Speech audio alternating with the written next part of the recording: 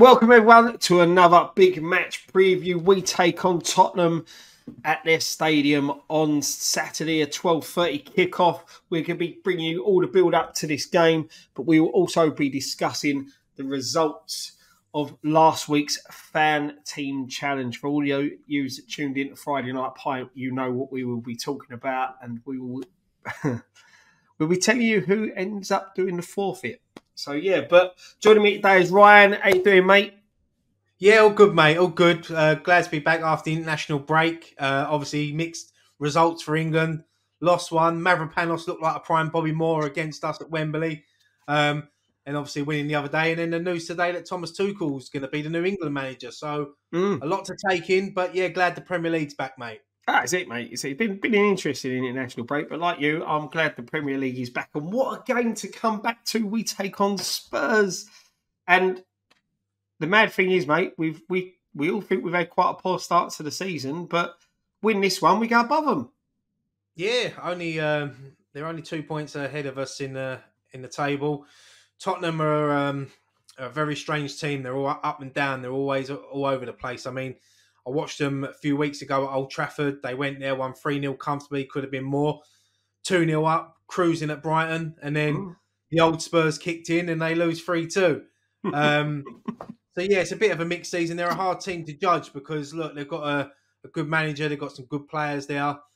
Yeah, it's going to be a tough game. It always is going to Tottenham. You know, it's a game that the fans look forward to. Yeah. You know, Tottenham fans pretend they don't like it, but they do like it as well. It's a London derby. It's a 12:30 kickoff on a Saturday. What more do you want? Exactly, mate. Exactly, and that's it. You know, it's another big derby game, and when you look at it as well, we're going to be coming into it buoyant off the back of that 4-1 win over, Ipswich, and a much needed win. Yeah, much needed win. Much needed win at home, especially we're unbeaten away, but at home we ain't won all season, so it was good to get a victory over Ipswich. Good performance. Your 4 top players getting on the score sheet, so it was an all-round great performance. There was moments in there that you look back on and think we could have done a little bit better. I mean, Areola, should have done better for their goal. Paquetá shouldn't have been knocked off the ball as easy as it was, but look, it's still a great victory, and hopefully we can keep that momentum running going to Tottenham on Saturday. That's the thing, mate. And also, you've got to look back, like you said, with their shaky back line. How they fell apart in a way against Brighton. Brighton are a good side. Have had a great start to the season. But when you're 2-0 up at any team, you shouldn't be throwing away a 2-goal lead. And like you said, mate, Spurs have got habits of doing that sort of thing. But we've got to capitalise on it. We need to start strong again. We started really well against Ipswich, scoring in the first minute, and then still conceded within 5 minutes. That has to be a worry for Lopetegui now. Yeah, definitely, Matt. I mean, look, as you said, Tottenham at the back. I mean, Van der Ven, obviously, we know about his pace, but sometimes he looks a little bit, they don't look together at the back. So we can get at them. We've got the forward line to do it, but then it's a bit similar to us because their forward line could punish our back line because we ain't looked that great all season. I know Todibo now is starting to get match fitness, looks a lot better. Great performance against Ipswich. Kilman's been good all season.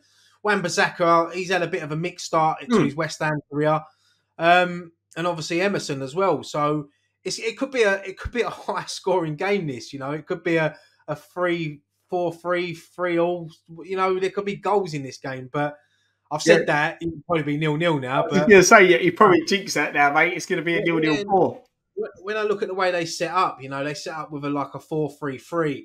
And their forward 3 is obviously Solanke up top, Johnson and Werner. So they've got a decent attacking lineup. It's going to be a good game. It's with us though, we have to be on it from the start. 100%. It's a tough place to go to. I know we won there last season. We got a good result there. But apart from when we won the first team to win there, when we beat them 1-0 a few years ago, we haven't had really great success there. So it's going to be a tough game. But it's a game I'm really looking forward to. Yeah, mate, I'll always do. These are great. Like, London derbies are always something special to enjoy with football. And said Spurs, they're always that extra needle to it put on by their fans because they keep calling it our cup final when they go on about it more than we actually do. So it's always an interesting one. You know, look, they've got, as you said, mate, they've got some top talent, some top players. You know, you look at that front line and you didn't mention Son. I know he was injured. I think for the game against Brighton, he was injured for a missing. You know, if he's back available, he's a player that likes to go against us. So there's a lot of top quality players there. I think he might be out for this game. I I think hope he so. might be injured. Yeah, and I think Richarlison as well. Which, as you said, Son always has a great game against West Ham, so it'll be a big bonus for us if he's not fit. Mm-hmm. Obviously, Spurs fans will want him fit, but if he's been out, he might not be back. I don't think he'll be back in time Yeah. for this game, which is good for us. But look, Solanke, we know about him from his Bournemouth days. He's a good striker. Brennan Johnson, he's a player that I rate highly. Mm-hmm. He started them very well for Tottenham. Yeah. And obviously, you look at they've got Kulusevski, James Maddison. They've got players that can hurt us in the key areas. So Hmm. our midfield, whoever starts the game, they have to be on it. They have to be on it from the start. It's See, going to be a good battle. yeah, and this is the thing, mate, and this is what we get to when we talk about the starting 11. You know, I think that, you know, as much as it was a good performance against Ipswich, I think, you know, it was good to see the consistency of the same side as well. You know, playing the same starting 11 that we saw against Brentford and against Ipswich. We were talking about this in the build up to the game, saying, you know, we've got to start seeing some consistency in the 11s, the partnerships that we want to see flourish. You know, Tadibo and Kilman learning more about how they play together and you know, getting that pairing up and running. You know, and that's the thing. But you know, when we go into the midfield, I think there may need to be changes in there just to deal with the pace and quality that Tottenham possess in the attack. You know, because as we've come unstuck before. You know, you look back at the Chelsea game, we come unstuck there just because of that little bit of pace and movement that their attacking minded players have got. Very similar to what Tottenham have got, in my opinion.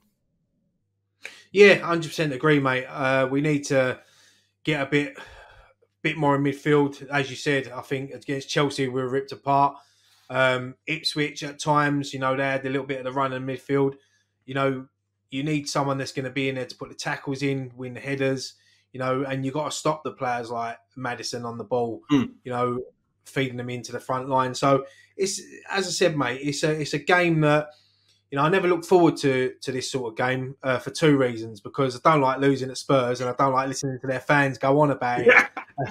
But it's the same for them, like, because we go on about it if we win. It's a London derby. It's the fixtures that you always look out for the London derbies, and this has got the makings to be a really good game. As I said, 12:30 kickoff. Live on TV. It's gonna be good. It's a good one for the neutrals. Yeah, definitely, mate. Definitely. And as I said, I've got a feeling this one is going to be a proper cracker. But as we said at the start of the show, the week before on Friday Night Pint, we took up the fan team challenge, where we all picked our 6 players to go into the fixtures that were picked. Obviously, West Ham Spurs is a fan team fixture this week, where you go in and pick your 6 players. And you've got a chance of winning up to £1,500 if you finish top of the table. And when we look at the table between the 4 of us that picked our teams last week, we've got the man that finished top and the man that finished bottom to do the forfeit. So as you can see with the table on the screen, Ryan, everyone criticised your team on Friday Night Pint, mate, but you finished top of the pile. A lot of people said I had the best team, and I finished down the bottom. It's because I spreaded it out a bit and I used my head a bit. And as I said, one player that I had in there who's going to be playing for Tottenham is Brennan Johnson. Yeah. It was good. It's good to win it. I don't get nothing for it, but yeah, exactly. Well, this is it. So, with the forfeit, I think you was the real winner.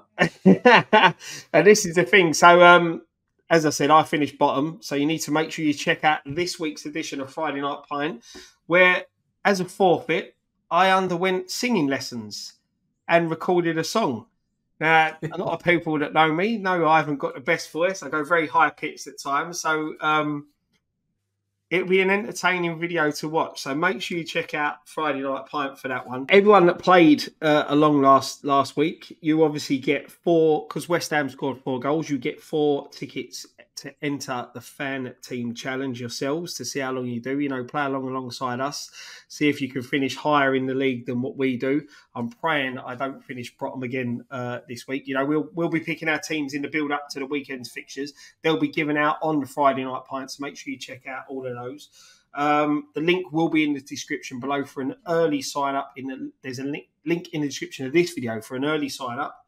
So make sure you check out Friday Night Pint to see how I get on with my forfeit, and trust me, it will be very, very entertaining. I'm looking forward to seeing it, mate. I've heard some snippets of it, so I'm looking forward to seeing the final cut. This is it, mate. This is it. But yeah, look, going back to the game on Saturday, when you're looking at the starting 11s, what are you thinking for your one, mate? I mean, I'll be honest, mate. I've only made one change from the team that started against Ipswich. I've gone for Ariola in goal. Yeah. Back 4 of obviously Wan-Bissaka, Todibo, Kilman, and Emerson. As you said, I think it's been good that Todibo has got a few games under his belt now before coming into this game. I think this is going to be a big test for him. This game. In midfield, I've taken out Rodriguez and I've replaced him with Alvarez. So I've got Alvarez sitting there. I've got Soucek and Paquetá, and then Bowen on the right, Kudus on the left, and Antonio up top. Mm-hmm. I know Antonio gets a lot of criticism, but I think this game suits him. He likes these sort of games. And I think he done all right against Ipswich. He got an early goal. Hopefully that's given him a bit of confidence. This game, though, we need Bowen and Kudus to be right up for this. Yeah. And Paquetá as well. We need that forward 4 just to be up for this. It's going to be a tough game. And as I said, main man this season so far for me, got a lot of criticism. But Thomas Soucek, we need him in both boxes, winning them headers, and hopefully we see him doing the helicopter in front of our fans at the... and when I say helicopter, I mean celebration where he spins round. I don't mean another... a helicopter thing. Let me just clarify that. Yeah, but mate. If he wants to do that at White Hart Lane, or he can do that, I'm all for that. This is it, mate, and this is the thing. When you look at it, my 11's exactly the same as yours. Rodriguez, I thought done quite well against Ipswich, but what worries me is the Chelsea game. Where he got caught out at the pace of the game, the players that they've got, he did struggle in that fixture. And as much as I said, I want to see the consistent starting 11, I think this is a fixture where Alvarez needs to be coming back in, because just because he's a bit more up to the pace of the Premier League. But also, when we go, we're filming this quite early in the week. We're filming this on a Tuesday. I think it will obviously go out on a Wednesday, but we've still got players on international duty. Paquetá is still playing with Brazil. I don't know whether Rodriguez is with Argentina or not. I don't think he is. And obviously Alvarez is with Mexico. So they've still got a lot. They're still going to play the games that they're playing early hours in the morning. They've still got to get back home. So it's that, again, that scenario of what time they land back into the country and how much prep work we're going to be able to do going into this fixture. Yeah, I mean, look, fitness-wise, unless they pick up any injuries, they're going to be fit enough. But it's just whether, jet lag and that sort of fatigue and that. But, yeah, obviously we've picked our teams on a Tuesday. That could all change by, as you said, by Wednesday, Thursday. So, but if everyone's fully fit, that's the team I want to see. We've only got Fulkrug, who's out injured at the moment. I don't know how close he is to be named in the squad, but I'll be honest with you, mate, it's not looking good. No. It's just another disaster signing, isn't it? But we'll talk about that at another time. But yeah, I mean, Dan ain't going to be happy with our lineups being the same because now he can't do his vote thing. So maybe you should swap Ariola for Fabianski or something. But I'll tell you what, I say that Ariola needs to have a good game as well because he hasn't looked great so far this season. He has pulled off a few good saves. He is a decent goalkeeper. It's his distribution that lets him down. He's kicking. Yeah. He's awful. Yeah. His shot stopping, he's second to none. He's brilliant. But Yeah, he's got to get a bit more confidence in his game. But no, as I said, mate, game I'm looking forward to. A game that we can go there and get something. I don't know what you're going to predict, mate, but I'm going to go for a Desmond. I'm going to go for a 2-2. Do you know what, mate?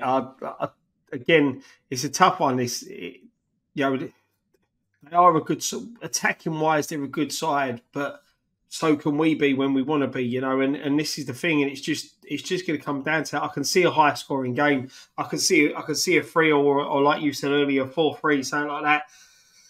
I think for us, the first 20 minutes is going to be key. I think if we Yeah, concede within inside that first 20 minutes, half hour, I think we're going to be in trouble. I think the longer it stays 0-0, the more we're going to be in this game, and we can go on and get a result. But I think it's going to be high scoring. I'm going to go for a draw. I'm going to go for a 3-3 draw. fucking hell. Yeah, Um, goals galore. yeah, no, I agree, mate. I mean, and the main thing is that we need to go there. And you said, as you said, the first 15, 20 minutes is crucial. It's where we silence the crowd. Get stuck into their players, let them know we're there for a game. But look, I'm no under illusions that Tottenham are going to be well up for this. Postecoglou's going to be fuming after their last result, losing to Brighton. So he's going to have them pumped up for this game. And look, this could be a game where, it could go the other way and we could get absolutely battered in this game. But as I said, mate, I can see us scoring. I can see us conceding. Yeah, So that's why I've gone for the 2-2. Entertaining game. Offer me a 1-0 boring win now. I'll take it all all day day long. long. Get them 3 points, put us up into the top half, and then hopefully our season will fly from there. Yep, that is it, mate. That is it.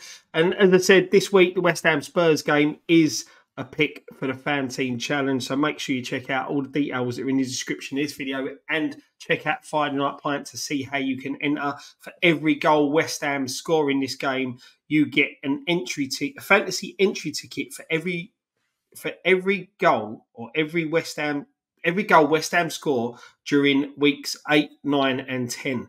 So everyone that did play along with Fan Team Challenge last week, the fact that we scored 4 goals, you have had 4 tickets added to your account to play this week's Fan Team Challenge. So, make sure you check that out. Terms and conditions, as always, on the website. Have to be over 18 to play, and always gamble responsibly. But, Ryan, thank you very much for joining me again. I'm looking forward to this week. Going to be a big game. We've got a good event to go to on Friday as well. So it's going to be a fantastic week of football, hopefully, mate. But, yeah, thank you very much for joining me. One thing left to say. Come on, you Lions.